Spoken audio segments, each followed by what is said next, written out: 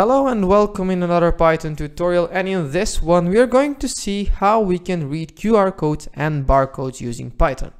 In fact, the code that we're going to create is exactly the same regardless if we read QR codes or barcodes. This tutorial is divided into three parts. In the first part we're going to read these two images that contain QR code that are in the folder on the right side of the screen. In the second part we're going to use our camera to read codes.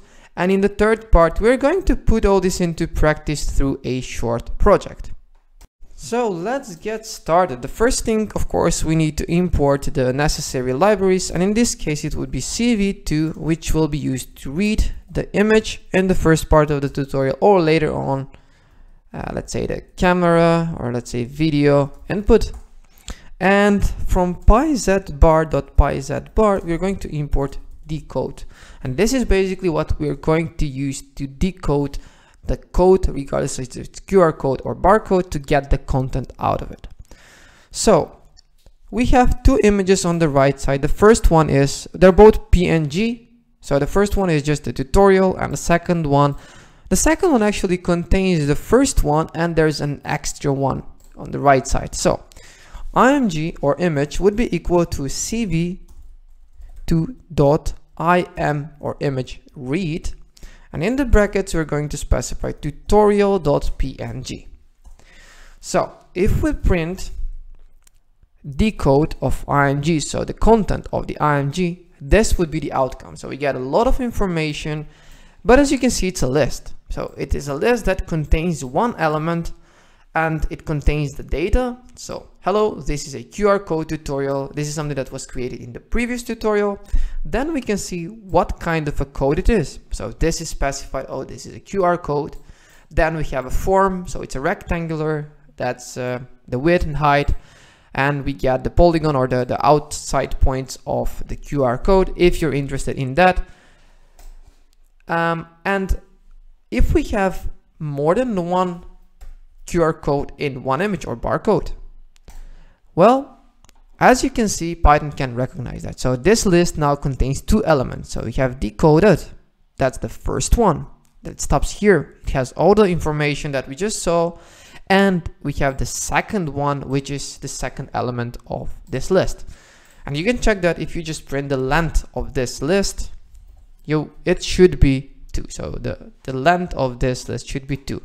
Now, ideally, when you're creating a script, you want it to work regardless of the number of codes that you have in the image. Otherwise, you would have to keep changing that. So what we're going to do is, for code in decode of img, so regardless of the image that we have, we want to decode it. And then for every code that you find there, it could be just one, it could be more than one, we want to print code.type.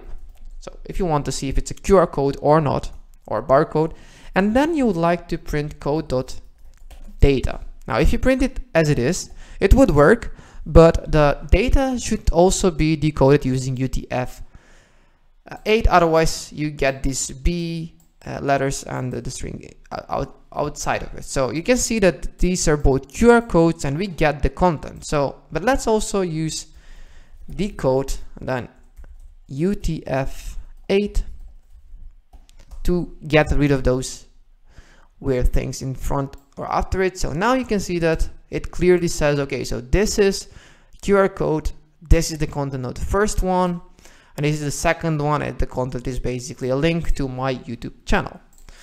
So this is how you would go into reading a QR code, or multiple QR codes or barcodes from an image. Now let's continue and see how we would do that if we have to use our camera. Now the flow of information is actually quite similar. Instead of having an image, well, we would have a capture of our camera. So CAP would be equal to CV2.video capture. And then in the brackets we have 0. Then what we can adjust here is the width and height of our camera. So let's say that we would like to set our width, so 3 is for width, 640 pixels, so number 3 width, and then cap.set number 4 is the height to 480, so number 4 is height. Then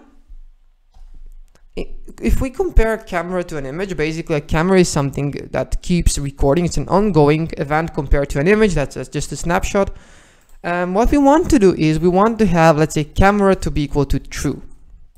Now, basically, if you're using a QR code or a barcode scanner, it has a button, and this camera would be basically false, and it would turn true based on whether the button is pressed or not.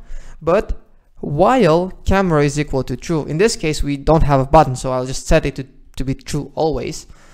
But while it's true, while it's equal to true, basically what we want to do is something that we have here below already. So for code in decode, but we're not going to decode image. What we're going to decode is basically the frame. So we need to get the frame, or what is being recorded by the camera.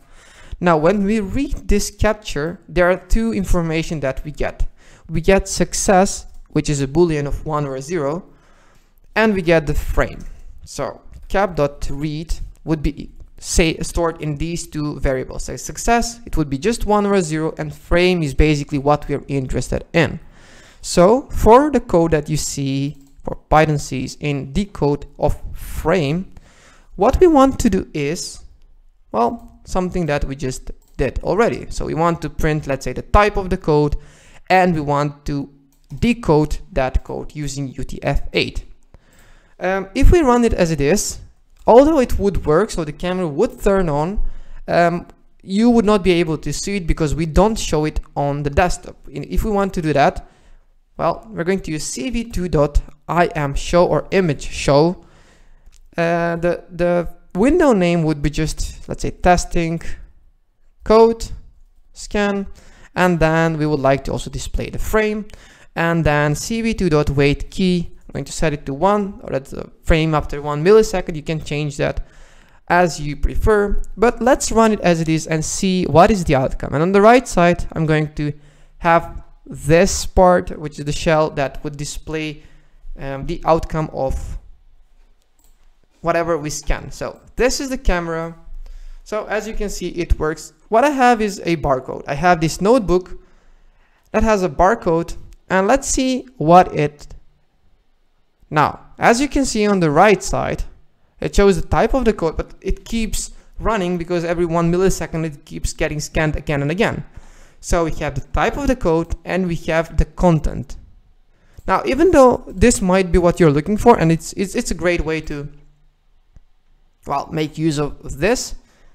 The third part of this tutorial is creating a bit more of a project out of this. So let's say that you have a concert that's about to happen, or you have a sport event, and this is not enough. Scanning the type of code and the content is not enough because, well, somebody might just create a fake code and, well, it would still be readable, right? Or maybe more than one person would use the same code. Well, that would again be something that would not appear here. So we need to make some checks on that. Now, how do we do that? Well, let's start by creating a list of used codes. And this would prevent people from entering the event using the same code more than once. So more than one person would not be able to enter the venue with the same code. So how do we do that? Well, what we want to do is, for code in decode frame, first we want to check if code.data.decode using UTF-8 is not in our used codes. If it's not in there, then what we would like to say is approved. You can enter. So it's a brand new code. It has not been used. You can enter. We can also print, I don't know if the type is important. I would not print it in this case, but let's say we would still want to have the content, and so we have the content of the code. And then what we want to do is we want to used codes. Let me make sure this you can see. So used codes.append, and we want to append this code.data.decode. So, well, it has been used already, so now it is in the list. It can no longer be used But what we also want to do is use time.sleep for 5 seconds. So you want that camera to not work for 5 seconds. Otherwise, we get this spamming. Not only that it's spamming, but it's also going to be changed from being approved to else if the code is in used codes. Then we would like to print, sorry, this code has been already used. Now, we don't want to not have this time.sleep, which means we need to also import time, because otherwise it would convert really quickly from being approved to sorry, this code has been already used, because it just takes 1 millisecond. So we want that to happen. So we want to have time.sleep for 5 seconds. You can also have else here, but there is no other scenario that can happen, because the code is either in the used codes or not in used codes. And let's give it a shot and just try to run this and see if this would work, if we can use the same code more than once. So the first thing is, of course, running the code. You can actually take just any item that you have around you that should have a code. So this is the first attempt. So as you can see, it says approved, you can enter. And as you can see, the camera has stopped for 5 seconds. Now we try to do the same thing again. So let's see, did it? Let's see. Sorry, this code has been already used. So as you can see, you can't use the same code more than once. So we are sure that this works, that it would not be abused, so not more than one person. And if you have let's say an event that has seats assigned, then that's more difficult to be abused. But if you have an event that has just a bunch of standing places with no seats, then it can be abused. So you want to make sure that this works.